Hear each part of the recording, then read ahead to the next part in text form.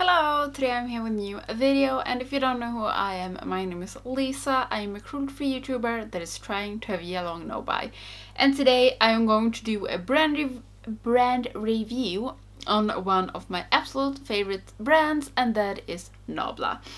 I don't owe everything from Nabla. There is some products that I have never tried, but I owe a lot, and yeah, Nabla is one of my favorite brands when it comes to eyeshadows and also with face products, so I thought that I could share my feelings and my thoughts about the products and what I think about everything. And I also have some brushes, and just for disclaimer, this is my personal opinions. I have never ever received any PR from Nabla. I wish though that I had. I have bought everything for my own money. And I have a dry skin type. I have dry skin, and I'm also over 30. If that matter. I'm also really pale. So yeah, I think we just hop into this, and I'm going to try to have sections, and down in the description I will leave timestamps for all the different things. And if you have any questions about any of the products, just ask me and I will try to answer. So if you didn't know, Nabla is an Italian brand, and it is cruelty free, and I think everything is vegan. I'm not 100% sure, but I think that is a cruelty free and vegan brand. And what I do love about Nabla, for me that lives in Sweden, the shipping is so fast. I think it is if you buy for over 50 euros, you get free shipping, and it takes like 2 or 3 days to get to Sweden with DHL, and it's just amazing. I do love that. And I think the prices are good and the products are really, really good. So I thought we can start with brushes, and I have both face brushes and eyeshadow brushes, and I have bought, we can start with face brushes maybe. I have 2 of them. I have a highlighter brush and a cheek shaper. This highlighter brush is amazing to their highlighters, and I love it to others as well. It's a really like flimsy soft highlighter brush. It just gives an amazing glow to the cheeks with this one. I do really love this, and I think it looks really nice. Cheek shaper I use for contour, and this works really good with their contours. I think it is a little bit too big. It's kind of stiff, but I don't know, it's pointy and a little bit stiff, but like not too stiff. I think it's good. It's not my favorite, but I think it is a good brush, and if you want to try it, if you like this shape, I think you would like this brush as well. When it comes to the eyeshadow brushes, I have 2 different sets. I have the ruby set and maybe the nude set.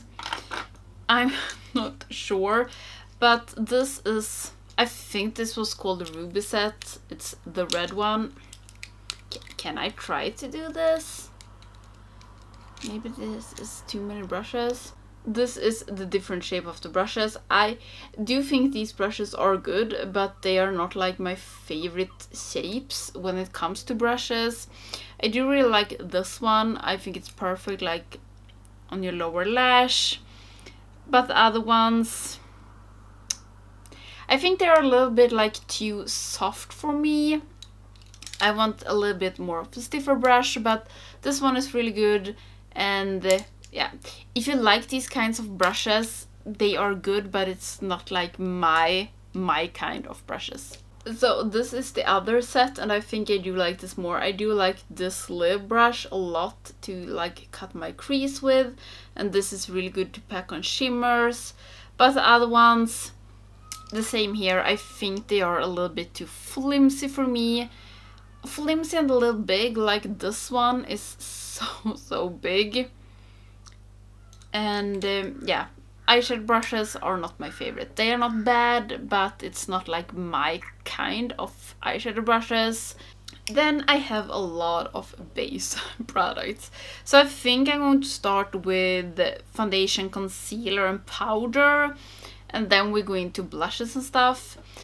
So for primer, I think that Nabla came out with the primer earlier this year. I am on a no-buy to my defense, so I don't want to check too much. But I do have the Skin Realist. They have a full coverage matte foundation. That is not my guess. But I have the Skin Realist. And this one, I did a full face of Nabla when I did this look that I have on. And I use this, and I can leave it up here if you want to see it. But this one, I do like this, but I wish there was a lighter color. I think it looks good on me now. I don't think it looks off. I think it's workable for me, but it is a little bit too dark. I have the lightest one that is fair. And the thing I don't like about this is it's really, really thick. I wished it was a little bit more, a little bit more watery. And also, I can't use a primer under this. This is supposed to be like, this is a tinted balm and it's supposed to be skincare but makeup. But I can't use a primer underneath this because it's like, okay, when I put this on, it's a little bit too dark, but then it sinks into my skin. But if I do have a primer under, it is way too dark and it doesn't go together with my skin. And for me that is dry. I wished I could have a primer underneath, but I can't. I don't know if this is happening to someone else, but for me it doesn't work with the primer. But other than that, without the primer, it works good. I like mostly to apply it with a sponge. You can apply it with your fingers as well, but I like to apply it with a sponge. I think that works the best for me. And yeah, it's really good. It doesn't hold up super good. Or like, it's not a full coverage foundation. It does fade a little bit during the day, but because it is a tinted balm, it looks good when it starts to fade. I have a first impression on it and a wear test that I can leave down in the description and up here, where I talk a little bit more about it, but I do like it. I do wish though they had more colors. I don't know how it is with the darker colors. I think they have 7 colors that is supposed to fit. I think one color is for maybe 4 different shades. But for me that is super pale. I would wish for a lighter one. But other than that, I do like it. I don't need to set it. And it looks really good on its own. I also have the Regeneration Uplifting Cream Concealer. This is kind of new to me. And I have it in the color Porcelain. I've used it a couple of times and I do really like it. It looks good underneath my eyes and it covers what I need to get covered. The only thing I don't like is this little applicator. I don't get why you have this sponge thing. I just think it's disgusting. But other than that, I do like it. I don't feel it underneath my eyes. It's not drying. And yeah, this I could recommend if you are a little bit drier and if you don't want super full coverage concealer. So yeah, I think this is really good and I think this could be a concealer that I keep buying. Because so far I do really like it. And the last thing in this category is their powder. They do have a loose powder as well. I haven't tried that, but this one, this is their smoothing pressed powder. I have in the color Light. I love this, as you may can see. This isn't supposed to fit dry skin, but it works amazing for me. It evens out my skin and it works really good with every foundation I have ever tried. And this holds up really good and I do really like it. My skin looks really good with this and it is a really good powder. And I could definitely buy this again when this is empty. And I have never been a big fan of pressed powder because I am dry, but this one is amazing. I just love it. I don't know how it works for like an oily skin, but for my dry skin, it really is so good. And then I think we should go into the contour, blushes, bronzer and highlighters. And I'm going to take the different categories because I have 3 different of their things. I have 4, but I have one that is no longer available. It was a limited edition. That is a cream highlighter that I do love, but you can't get this anymore. But yeah, if they ever come back with a cream highlighter, I think you should buy it. But I have 3 other different categories, and I think we can start with the singles. So I have these 6 singles. I have 3 blushes, 1 contour and 2 highlighters. And I think these are so good. This is one of my most used highlighters. This is Baby Glow. And then I have Angel Glow, Gotham. Can I remember this? Nectarine. No. Kendra, Nectarine, and Impulse. Kendra, Nectarine and Impulse. I do really love this. These are not super pigmented. You have to build them up, and I do love that. And these I think have a really good price for what you get. And they are just amazing to work with. The highlighters I do love. They are kind of neutral and just gives a really nice glow, but you can build them up. The contour I think works really good. It just gives a little bit of contour. And the blushes are super nice, all of them. And I do really love them. And I also do love Nabla's. And I do love that you can buy these as singles. I think that is really good. Then we can take one of the newest things they had. It's the 2 Reasons cream duos. I have 2 of them. I have the soft nude, and this is a cream blush and a cream highlighter. But you can use these on your lips as well, and these are like multifunctional, so I think you can use them all over your face. And I think these are so good. I never thought like this one that I was going to like this that much. It is just an amazing like wet highlighter, but it's not like too much. And this blush is amazing. I love this one. I also have the Berry Nude. I do like this one as well, but not as much as the other one. And these are just really good. I love to have these when I'm not wearing super much makeup or I just want something. Then I usually use the soft nude. And these hold up really good. They are easy to work with. They look really good on the lips as well. And these are just 2 wonderful products, and I wish that I bought more colors. And I can also recommend a video from a person that I don't remember the name of, but that helped me when I bought this. I will leave her channel and her video down in the description. She did swatches on all of them on her face, and these are just amazing. So I love these ones so much.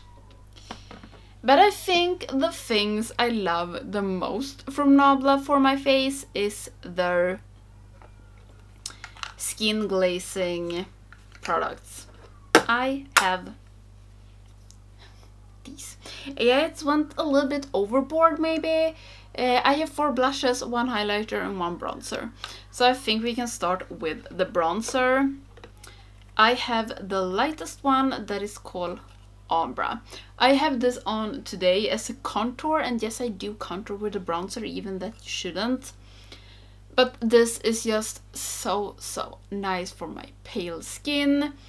These are a little bit like a creamy texture. They are not a cream product, but they are not a powder either. I think they are a little bit similar to like the Super Shock from Colourpop, but at the same time not. But they are a little bit bouncy when you press them, and they are just wonderful. They are not that pigmented, but they are so easy to build up, and it looks so good. So this is Ambra, and this I can really recommend if you are pale as me, and if you want a bronzer or a contour. I use it as contour. And it's just an amazing product, and I love it so much. Then we can take the highlighter, and this is Ozone. I wished there was another color that would suit me, but I don't think there is. This is also one of my most used highlighters. This looks amazing. I have it on today. I don't know how many times I've used this. I really do love it. I think it goes with everything. It goes with a cold tone look, it goes with a warm tone look, it goes with something super colorful and glam, it goes with no eye makeup whatsoever. This is buildable and gives a really nice sheen to your skin. I think they did an amazing job with this, and I know when this came out it was sold out like forever. I tried so long to get my hands on this, and I'm so glad that I didn't give up. I love this one so much. For the blushes, I have 4 of them, and I do love these blushes as well. Today I have Independens on. And this is a cold tone blush with a little bit of silver sheen to it. These blushes are not that shimmery. They look, I think, more shimmery in the pans, but they are not that shimmery when you get them on your face. This is Lola Pink, a little bit more of a warm blush. This is a very neutral blush for me, and I do really love this one as well. Then I have one of the darkest one that is Adults Only, that has a gold sheen to it. I think in this one you can see the sheen more on the skin. But this is so beautiful. A dark red blush with a gold sheen. Perfect. And the last one is Truth. This is a cold... I would say that it's a cold one with a gold sheen. Is that... I don't know if that is right. Maybe it's a little bit peachy. I don't know, but this looks amazing as well. This is also a little bit more, not super matte, but it's not shimmery. I don't know with Nabla, but they are amazing of doing base products like blushes and bronzers and highlighters. That is some of the things that I love most about Nabla. Then we can go into eyeshadows, and I'm not going to show all of the eyeshadows. I have done a ranking on my Nabla palettes. I can leave it up here, but I don't going to show all of them because I have like 14 or something, and I don't want this video to be super long, but I thought that I can show the different types of eyeshadows they have. So we can start with the one that I like the least, and that is the glitter quads. I think they have 3 of these, or maybe it's 2. I have the one that is called... I have no idea. This was the first one, yeah, Miami Lights. It looks like this. I'm not a big glitter person. I have used, I think, 2 of these shades. I guess if you like glitters, you like these, but for me that doesn't... I'm super thrilled about glitters. I'm not super thrilled about this palette, but I think it's a cute and good form of it, and I like the mix of the glitters, but it's not something, it isn't for me, but I do like it, but it's not for me, and I can understand why people like it, and I think, as I said, if you like glitters, I think you would like it. Then they also have their little cutie palettes. They are 7 of them, and I took out 2. I took out the coral palette that looks like this, and in these little cutie palettes they have different formulas, and I think that all of these are a good mix. I have had a cutie week on my channel where I used all of these and also did rank them and talked about all the palettes. I will leave it up here. And I do really like these. I think this is a fun way for people to discover a brand and maybe don't want to like invest in a super big palette, so they look a lot different, and I think they have done a really good mix. Some mix are better and some are worse, but yeah, I can show you my favorite actually. This is actually my favorite cutie palette. This is the Platinum.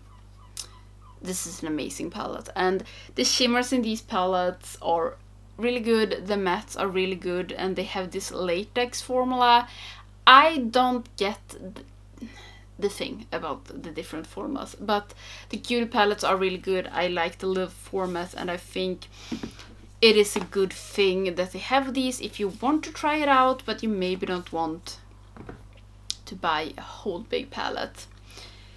But I thought that I can show some other bigger eyeshadow palettes they have. They have this one, the side by side. This is my favorite palette in my collection, my favorite palette from Nabla.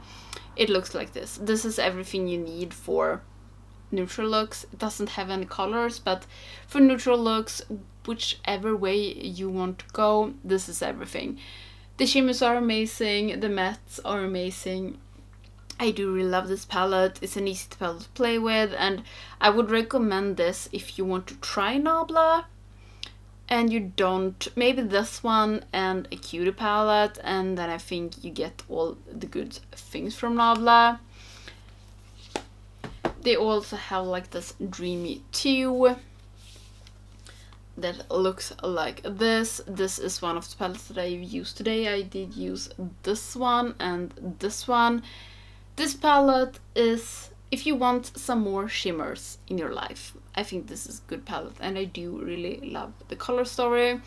And yeah, this is one of their 12 pan palettes. Then they have also released, I think it's 15 pan palettes. This is the secret palette. This has been my favorite from Nabla before the side by side. This is a really good mix between neutrals and colors. And all the colors in this is amazing. They work super good, and it is a really nice palette. And maybe you should...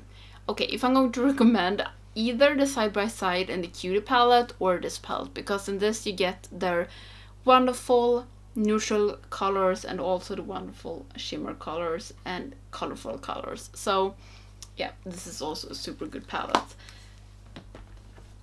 And then they also have some singles.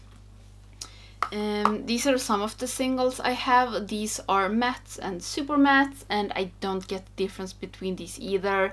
That is one thing that I don't get about Nabla. Just do mattes, shimmers and glitters. This latex and super mattes, I don't get it. But yeah, they also have single shadows that I think they are really good. I don't notice any difference between the single shadows and the palettes, and I think it's good that they have this option as well. But I do think they are really good with doing different palettes, and I think they are good to mix them. So yeah.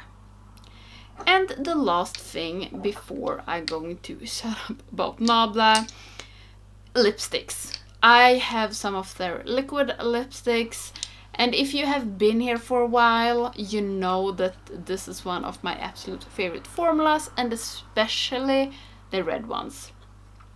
Nabla has some of my absolute favorite reds in my collection, like this Rumors and this Unspoken, but they also have other colors. Today I have this Kendra on. These are really comfortable matte lipsticks, and I think they hold up really good, but you can also... They don't hold up if you're eating too like oily foods, then they start to disappear, but you can just put a new layer on and it will look good. If you have dry lips, I think you need to really like prime them before, but for me that has normal lips, or my lips are not dry, they work and they sit on the lips amazing and they feel really good. It doesn't, they dry down, they are really like dry, no like payoff whatsoever, but they don't feel too matte, they don't feel too drying on the lips, and I do love them, and especially the red ones. They have an amazing collection of reds. Nabla also have lipsticks and I haven't tried them, and also some products that I don't have left from Nabla but that I have tried. I have tried the mascara, the black one, and the Major Pleasure. Vicious and Major Pleasure. I think they are good. I like the Vicious more. I could definitely buy the Vicious again. And I think that, yeah, it's a good mascara for a good price. Nothing super special, but it is a good mascara. And I've also, a couple of years back, tried their eyebrow pomade. If you like pomades, it's good. I'm not a super big fan of pomades anymore, but yeah, if you like it, I think you would love it. But I don't think it's that in with pomades anymore. Correct me if I'm wrong. But yeah, that was all for my brand review on Nabla. This is one of my favorite brands. I do love almost everything that I've ever tried, and if you have any questions, just ask me. I will try to answer them, and I would recommend everything that I've talked about, especially like the highlighters, the blushes, and the eyeshadows. They are so good, and also the red liquid lipsticks. But yeah, I hope that you liked this video, and if you're not subscribing to my channel, please do, so you don't miss any of my videos, and I hope that I will see you in the next one. Bye!